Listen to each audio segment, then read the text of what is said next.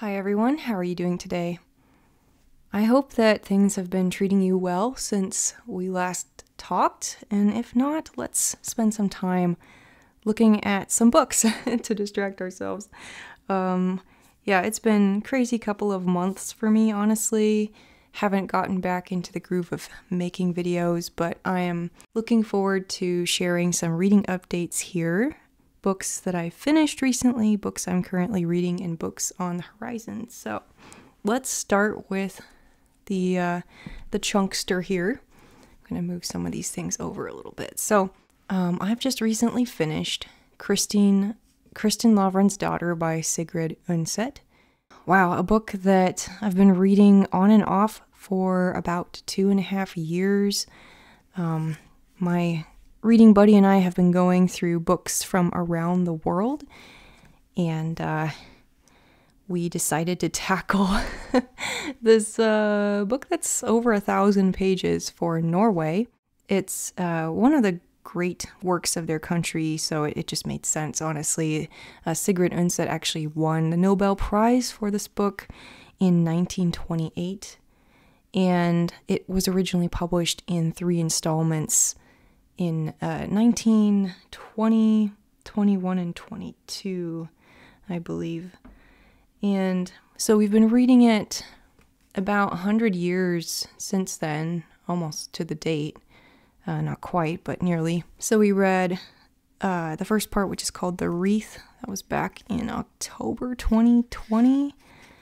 And some of you may remember I did a little video on it back then. Wasn't really into it, but we kept going. So we read The Wife in May of 2021, took a big break, and then finished with The Cross early this month. So honestly, I think this really deserves its own video, its own follow-up video on the last 2 books in this trilogy. I wouldn't say that I love this book, but I was able to really appreciate it more as I got further into it. I think the first book just sets up the story, and the second 2 books flesh out the story as we see what happens to Kristin and her family after she makes her fateful choices in the first book. So lots going on here, lots of characters, drama, romance, politics, lots of immersion in medieval Norway where this takes place. Yeah, I can't say that any of the characters left a great impression on me. I think there was one character I liked, and that one died. Died quickly. And then, you're kind of left kind of following these really unpleasant people for, again, 1,000 pages. But Undset does a pretty good job of making you care about the characters. They seem very real, very consistent in the right ways, and spontaneous in the right ways.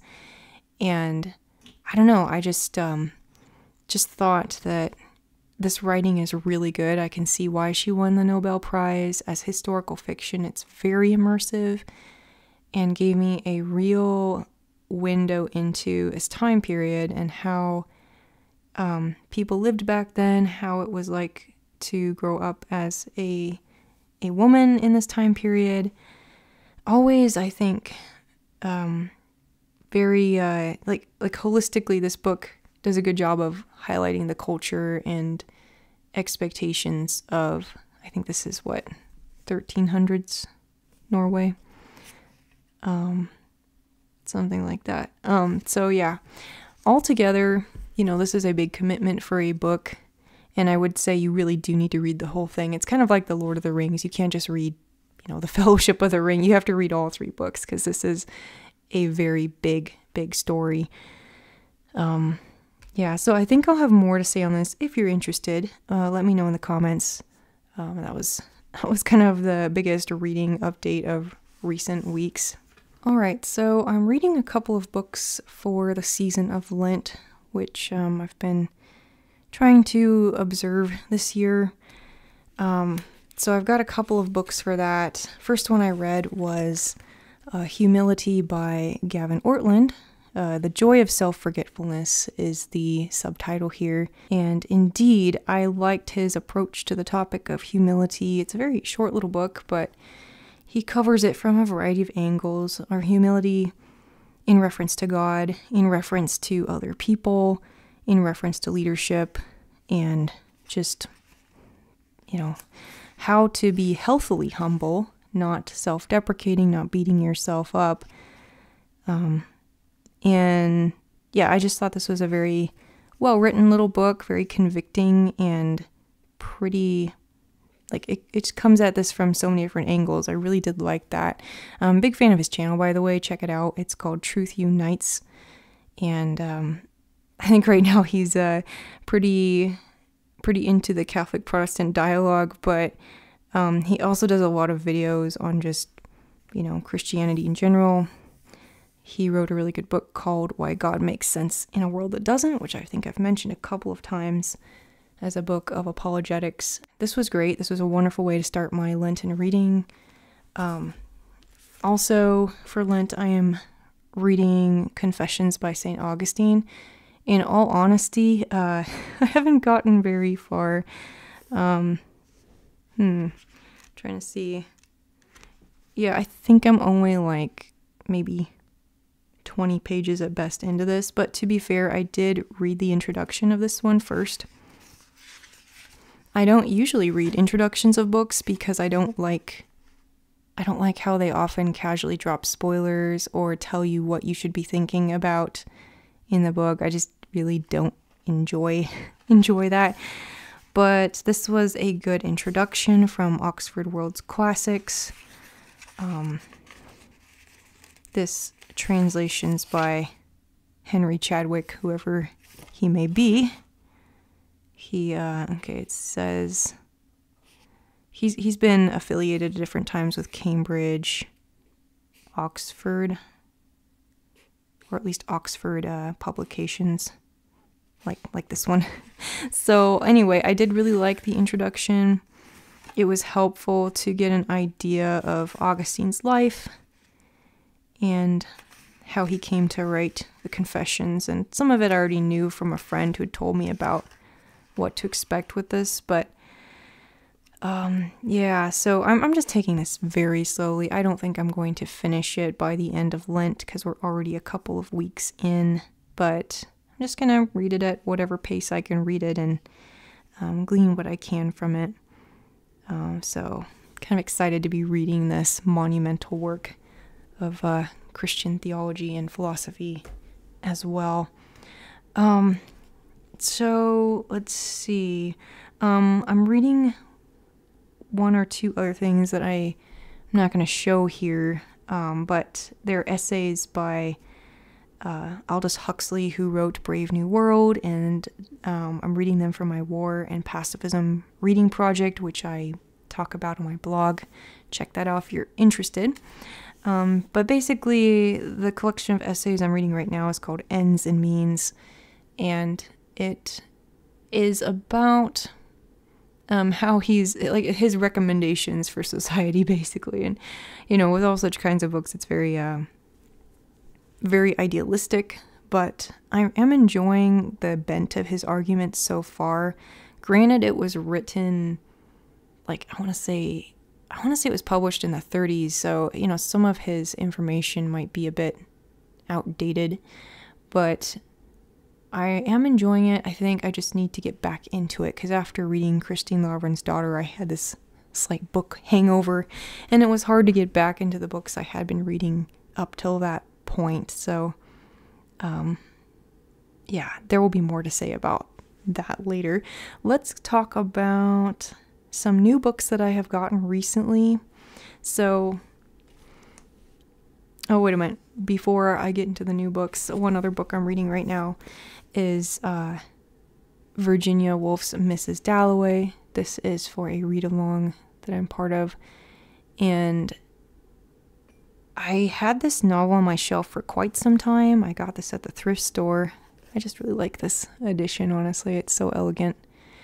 And never really gave it a try. I have read The Waves before and A Room of One's Own. Really liked both of those.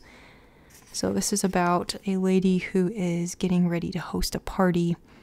And so far it's kind of following, well, it's day in the life. So, you know, we meet Clarissa Dalloway, and she's going to buy flowers at the flower shop. But there's so much more going on than that. She's thinking about people she used to know, problems in her life, what she sees in the street as cars are going by and stuff. And yeah, I love this kind of writing. I like this kind of story, frankly. It's just very cozy and yet also very moving so far, just in these little moments where Virginia Woolf has so eloquently described what it's like to kind of be in your head as you're going about your day-to-day life, and I just think it's really good writing. I'm actually getting echoes of Joseph Conrad in this, because Conrad does some of that too in some of his first-person narrated books. But here it's on full display with Virginia Woolf and her like stream of consciousness kind of writing. This isn't even as stream of consciousness as the waves, but it's in that general zone. So yeah, more to say about that, I'm sure, later on. Yeah, so I guess I will go ahead and talk about the new books that I've gotten recently, and then at the end I'll talk about another book that I'm reading. But yeah, so I had a couple of people get me books recently. Somebody got me Andersen's Fairy Tales from my book list, so thank you so much for that. I am a big fan of Hans Christian Andersen's fairy tales, and they're just so human and so beautiful and bittersweet. So I'm looking forward to rereading some of my favorites from here, and also reading some that I haven't read yet. There's a couple titles here I don't recognize, so that's gonna be fun. And then Nigel, my brother, got me the Letters of T.E. Lawrence from a library sale, edited by Malcolm Brown, and I teased this on one of my shorts, but I am so excited about this. I wasn't even looking for it, but just he saw that and he knew I needed to have this one. I have quite an extensive T.E. Lawrence collection, in case you didn't know. Older viewers probably remember I did a whole video about T.E. Lawrence. Yeah, this has letters from much of his career in life in here, and I was just flipping through it and already really nerding out at some of the references to other authors that he mentions, references to classical composers. I was kind of looking towards at the end of the letters, but yeah, this will be so much fun to read. I'm going to take my time with it. I'm a huge fan of reading old letters, and I'll have more to say about that in a minute, but yeah, very excited about that one. Okay, other new books. I've been, pretty careful, I'd say, in the last few months, but I think I have acquired a few things here that, well, some of them maybe not have been planned. So I got this one. This one actually was planned, and I'm going to try to fit this into my Lenten reading if I can. It's Philosophy, A Very Short Introduction by Edward Craig. A lot of people have been recommending these very short introductions. These are also Oxford published, so they have, titles on all kinds of subjects. So I got philosophy because I think it is a very important topic, adjacent to and overlapping with Christianity. So again, the Lenten reading there. And then I also got the Cold War. I found this one secondhand. I have learned about the Cold War in college, but I thought, why don't I get this and see if if it's all old stuff or if I'm learning anything. I've already learned some things, so that's been fun. I got a bookmark here too. This is Monet's Water Lilies bookmark. Yeah, so pretty.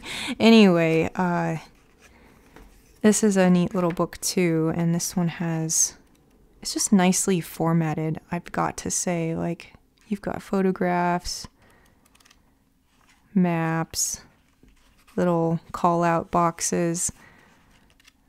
So just kind of geeking out over the format of these books, but also enjoying this one too. I need to get back into this though, because I started it thinking I'd read it in a week, and then I kind of switched over to fiction for a bit. But yeah, the Cold War. And then another book I picked up on that trip to the bookstore is The Warrior's Life by Alfred de Vigny. I don't know if I'm saying that right. Somebody can correct me because I'm not sure. But this is a memoir of a soldier who fought in the Napoleonic Wars. And I thought this would also be really good for my war and pacifism reading project. And I'd never heard of it before, even though I'm kind of been interested in the Napoleonic Wars for some time. The Warrior's Life is superficially considered a book the least likely to appeal to a modern reader of English. I don't know how they come up with some of these introductions. I just, it's very amusing. I think that this sounds very interesting, but then again, maybe I'm not your average reader of English, so we'll see. I thought this would be nice to pair with another book that I have already, which is On War, and this was written by a Prussian officer. So these two would really, I think, be good to read together, because one's about a soldier looking back on the war from that more human perspective, and then I think this is more of like, I want to say it's like a strategy book. At least that's my understanding, so we shall see. But yeah, having kind of two sides of the same coin would be quite interesting. And then I was really excited by this find. Again, secondhand store. But I found a copy of War and Peace. And believe it or not, I didn't have a copy of War and Peace. Camera, focus, focus. Hello? Okay, so I found this beautiful copy of War and Peace. This is the same edition as Kristin Lavransdatter that I showed you earlier. This is a Penguin Deluxe paperback that has decal edges. I just learned recently these are called French flaps, where they have it folded in like that. The more you know. This is in great condition, honestly, for a book that has been read before. It's got a pretty significant crease in the spine, but I was quite happy to get it for half price. And this is the Anthony Briggs translation. I have read his translation of Eugene Onegin. It wasn't one of my favorites, but it was fine. It had a certain zest to it that I might need for a book that's this long, honestly. So I'm not sure when I'm going to read this, because I wasn't even planning to read it anytime soon, but I just had to go ahead and get it because for a deal like that and for this format, it's just can't be beat. I really did enjoy reading the Penguin Deluxe version of Kristin Lavransdatter, so I'm really a paperback person, and these are particularly well designed from an ergonomic perspective and an aesthetic perspective too. Those are the books I have recently purchased. I have a few library books here that I'm going to show you as well. These first two I actually have read already. So this is a book of poetry called What the Chickadee Knows by Margaret Newton, poems in Anishinaabemowan and English. Let me just read this little bit here for some context. So Anishinaabemowan is the language of three of these tribes centered in the Great Lakes region. I won't read what the tribes are, but you can look them up because I'm pretty sure I'll mispronounce them terribly. This language is currently used in more than 200 Anishinaabe communities in Quebec, Ontario, Manitoba, Saskatchewan, Alberta, North Dakota, Michigan, Wisconsin, and Minnesota. Like many Indigenous languages, its vitality is precarious. Although some of our most beloved elders and teachers left us in recent years, the number of speakers is beginning to hold steady. So I believe she's a professor, has written these poems in this language and also in English. And so, I mean, I think I did read one of them using the pronunciation guide in its original language, but for the most part, I just read these in English. And I thought these were very beautiful poems, actually. I mean, I wouldn't say they're like my most favorite poems I've ever read or anything, but I thought they were very poignant, calming, very evocative of the scenery. And, you know, some of them actually cover some very sad topics, but in a very contemplative way. They're not like, they're not really like shocking or harsh in the way that they're portraying their message. And I just really appreciated that. I wasn't really in the mood for any poetry that was going to be too, I guess, you know how some poetry can be very in your face. This wasn't like that. This was really tasteful and elegant poetry. So I liked this quite a bit. I love this cover, I've just got to say. So yeah, if you're interested in Indigenous poetry, why not give this a read? It's short, and it's also just a nice way to unwind, honestly, and learn about someone else's perspective. Another book of poetry I checked out at the library is this book called So Far So Good by Ursula K. Le Guin. I feel bad, I should know how to say her name. She's a famous science fiction author. I actually haven't read her yet either. So, you know, double bad on my part. I think she wrote a trilogy called Earthsea or something like that. And these are the last poems that she wrote, possibly even her last book before she passed away in 2018. So, I honestly didn't like these as much, if I'm being honest. They weren't bad, they just didn't really resonate with me, and sometimes I felt, I don't know, they felt kind of, I don't know, it's kind of hard to describe how I feel about these poems, but I really didn't enjoy them that much. But a lot of people did like this, like they're very highly rated, I think, on Goodreads, so check it out if that's something that interests you. I will say her style is very accessible. Again, there's no like weirdness really, it's just I didn't personally resonate with these poems, or they didn't resonate with me, so it's an okay collection. I just, yeah, wouldn't necessarily recommend it. But anyway, last but not least, I've got Kurt Vonnegut, Welcome to the Monkey House. This is a collection of his short stories somebody recommended to me, so I will be, or at least they recommended a couple of stories from this collection, so I will be giving this a read.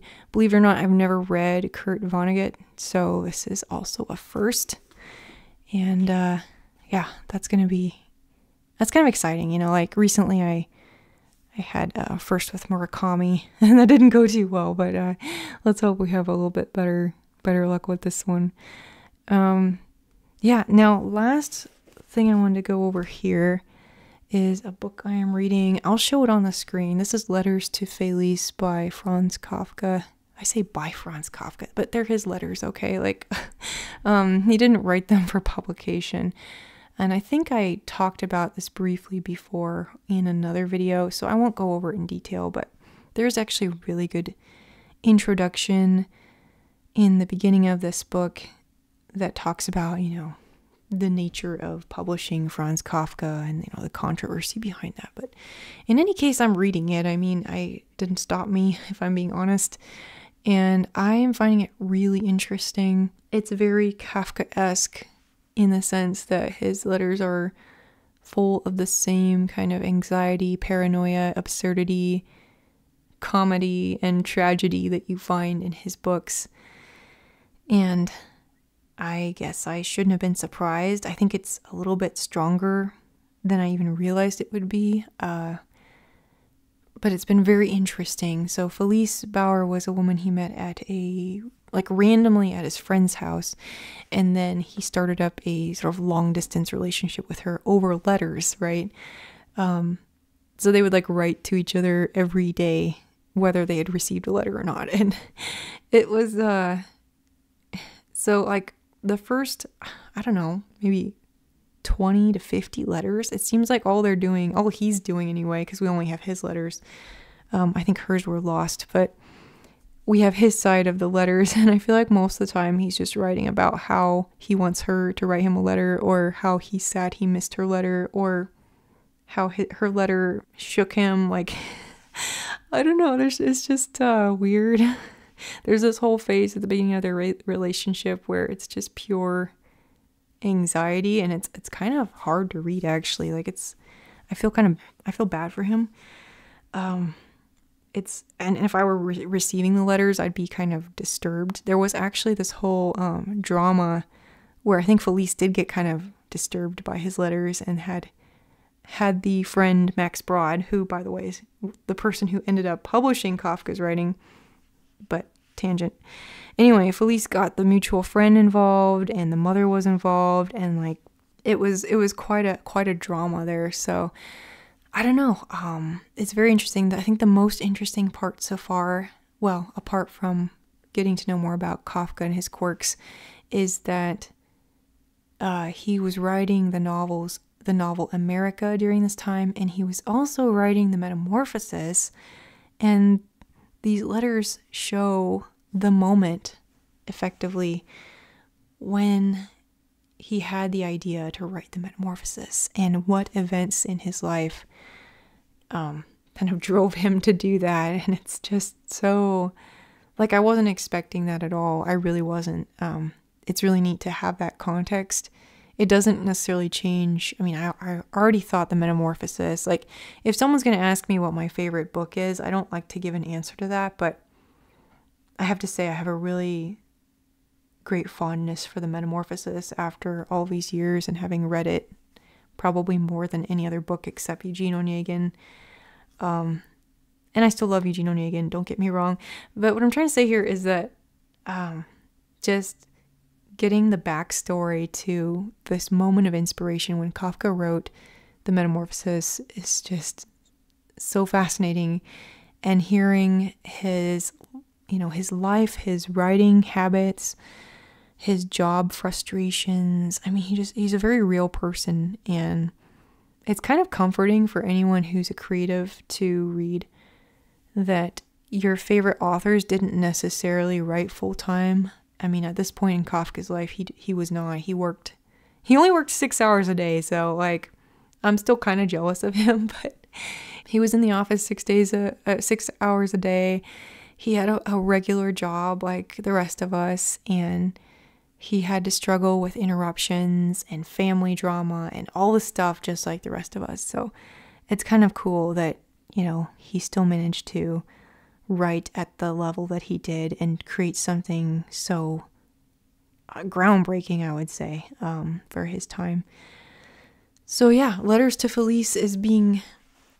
it's quite a long read because they wrote so many letters. I think I'm only about 15% of the way through the book, and it'll be due soon, so I've got to wait my turn again or get my own copy of it. But I am really enjoying it, and it's kind of a nice palate cleanser between other reads, because it's not like super serious. I mean, it is serious, but it's also kind of just, letters. So I think that's all I wanted to share today. This was a rather long video, but I hope it was somewhat interesting, or at least a way to pass the time.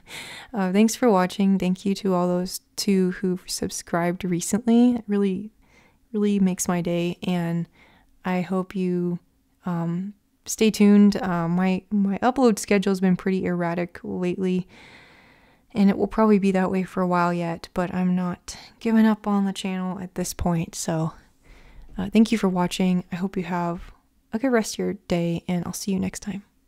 Bye.